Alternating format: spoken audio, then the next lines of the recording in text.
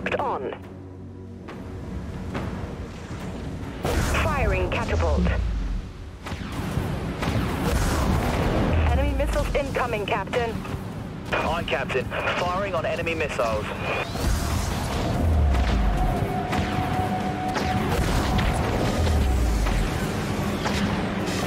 Good night. Scratch 1 Dreadnought.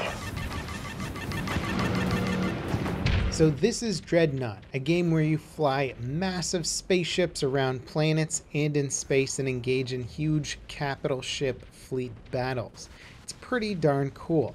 A huge shout out to Greybox for sponsoring this video. I'm really glad that I checked this game out because it's honestly the exact kind of game I would be playing. I love free-to-play tactical shooters. Dreadnought is free to play. It's available on the PC and the PlayStation 4, and it's very easy to get into, and it doesn't feel like it's got any sort of major pay-to-win mechanics, which is awesome. Some of these games can feel very unfriendly to novice players, but that definitely was not the case here with Dreadnought. Getting into it was very easy. The tutorial system caught me up to speed, and I immediately found some ships that I really gravitated towards. There's a whole different class system in Dreadnought. It's heavily focused on team-based shooter mechanics. There's healing ships, there's sort of specialty ships that have interesting, unique abilities. There's Dreadnoughts, of course, which are the biggest ships that kind of absorb the most damage and can potentially deal the most damage if they're in the right situation. Then you have artillery cruisers, which I spent the most time playing and ranking up. They're basically the sniper ships of the fleet, and I just found myself doing exceptionally well with those. Of course, I'd like to play the other classes a bit more, but when you find a class that you start to dominate with, you end up playing it a bit more at the start, just to get a feeling for it. And artillery cruisers have a counter. They're called corvettes, and they're these fast little ships that sneak in behind you, deal massive damage, and then get away. And artillery cruisers are basically the glass cannons of the fleet. So they got to stick around the other fleet. They got to stay near healing ships and dreadnoughts that can help them defend against missiles and stuff.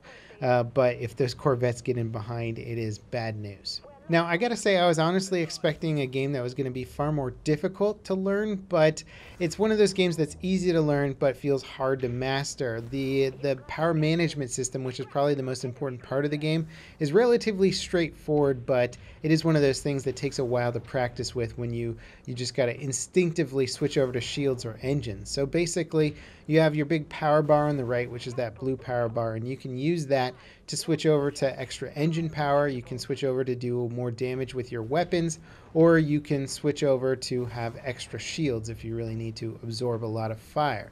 And so when you activate one of those abilities, it drains that power bar, and you can deactivate it whenever, and then it'll slowly charge back up. But this allows you to perform one of those feats for a short period of time, and this really allows you to sort of get the advantage on your opponents. And if you have good power management skills, that will be the difference as to whether or not you're going to win a game or win a 1v1 battle. Usually there aren't a lot of 1v1 battles in this, but if you sneak up behind another cruiser, as I'm doing right now, you can switch your power to your weapons and do extra damage before they realize what's happening. And I'm going to do that right here. I'm going to activate my weapons, get a really high damaging critical shot on him, get another shot which is mostly deflected, but he's hurt too much, and then I take him out with the third shot there. So before he even realized what was going on, he barely had any time to make any sort of maneuvers and get out of there, and then it was too late. This was definitely one of my better games. I just had some epic flanks here where we just decimated the enemy, and it felt cool, and the graphics are awesome. When ships explode in this and you just see all the debris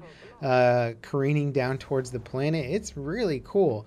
The scale of this game is kind of neat. Obviously, you know, it's a video game, so we could be small spaceships, but the artwork is designed to make it look like we're these huge behemoths of these cruisers and dreadnoughts flying around, and just massive weapons and countermeasures going off and fighting each other.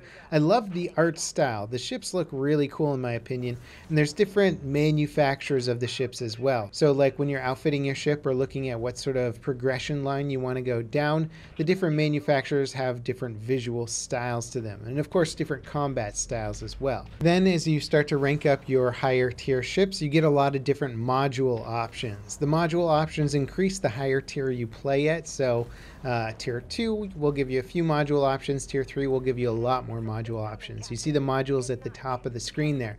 And this destroyer is rushing us here, so I launched my flechette missiles on him, and you'll see those flying out here. Normally this destroyer could take me out here, but I have some good backup, and I kind of gave him everything I had as he was charging us there, and I managed to barely squeak by, although I think another ship does eventually take me out here, but not before I deal some pretty significant damage to the other ships around me.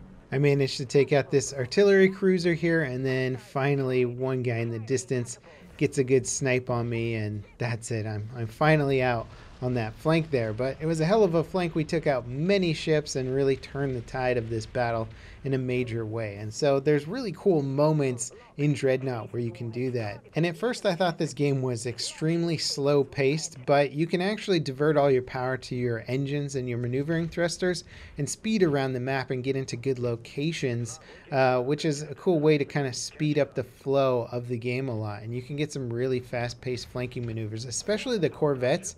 Almost play out a bit more like fighters at times, so they can zip in, do some serious damage, and then zip out, and you really got to watch out for them. I was definitely raging on some maps when good corvette pilots were around and just sneaking up behind me all the time and taking me out. I'm pretty terrible as a corvette captain. The game doesn't really give them to you right away. It kind of encourages you to try some of the more basic ships, you know, the simple fleet ships, where the corvettes really do require a higher degree of understanding and skill to be effective with, but they look cool, and I want to get good with them someday. There's also healing frigates that play a huge role in keeping your fleets alive. Basically, if a healing frigate can sit behind an asteroid and heal up a dreadnought while the dreadnought returns fire and takes tons of damage, then they're doing an excellent job at basically just keeping you alive. So if you've played any sort of RPG or game where there's healers and tanks and whatnot, a lot of those mechanics do carry over, but it involves like sort of bigger fleet positional strategy and stuff, and so it's pretty cool. I gotta say, they've done a great job at creating a very interesting space strategy game that's equal parts skill as it is strategy, and some of the healer ships don't require quite as much skill but a lot more strategy to be good with. So there's ships that appeal to all different kinds of players depending on where your personal strengths or weaknesses lie. There's probably a good ship for you out there, and I really like that that's well factored into this game. Like, I like shooting a lot, and so the artillery cruisers really appealed to me, because if you can lead your target properly at range, then you're going to do well with them. If you suck at leading targets, then you're not going to do much in an artillery cruiser. If you've got a good mind for power management and module timing and stuff like that, you know, a Dreadnought might be really good for you, because a lot of their strength is factored into how well you can manage your power and when to use the right modules at the right time. A huge part of those ships is just absorbing damage and knowing how to do that, and putting out enough damage to at least keep your enemies at bay, or maybe even sort of aggro your enemies to get them to shoot at you instead of your damage dealing ships. And so they're pretty darn cool. I like the Dreadnoughts. They're fun to play. I'd like to try them out a bit more.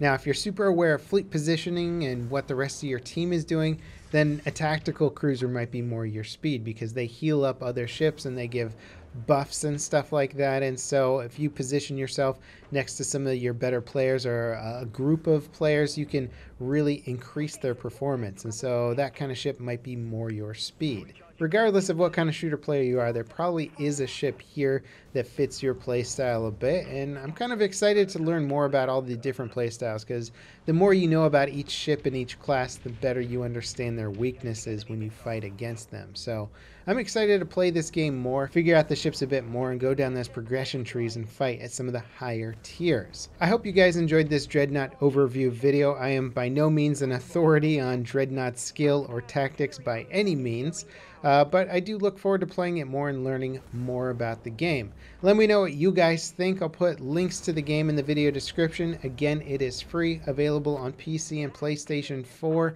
Thank you for watching, and I'll see you next time. This is Level Cap, signing off.